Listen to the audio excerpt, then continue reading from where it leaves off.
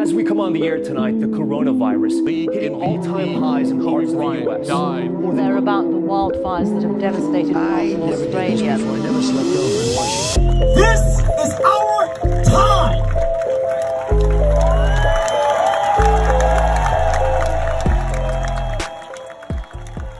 Hi, I'm Angel Samai. I am a co-owner of Overall Murals.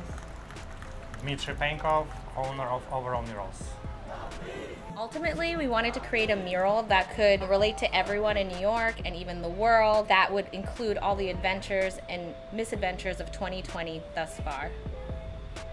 So Do the Right Thing is a call to action, basically giving attention to two QR codes that are found on the mural themselves. One is a QR code leading folks to donate and basically buy the bandana that was created alongside the mural. And those proceeds went to a nonprofit called Art Start, which basically helps historically marginalized youth get in touch with their creative side and get access to creative programs. Second is a QR code leading to vote.org, so people can learn more about the voting process and register to vote. This is Pedro Yarvide. I'm a Spanish illustrator from Madrid. I'm currently based in the beautiful city of Valencia, Spain. So when they decided to include controversial topics like having the police car in flames depicting the riots or the protests against police brutality, or having Donald Trump in the mural, I thought, well, there's going to be people that will love it, but also there's going to be some people that will think we are making a celebration of riots or violence.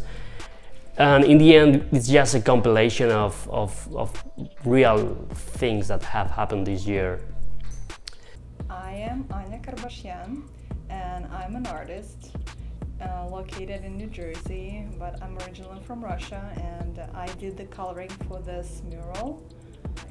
There has to be some, like, you have to help the viewer a little bit with the colors and like prettiness. You want to make it be like nice to look at anyways, but at the same time you don't want to distract them from the meaning of all those like little elements, and you don't want them to be separate. You want them to sort of work together, and that's what I was basically doing.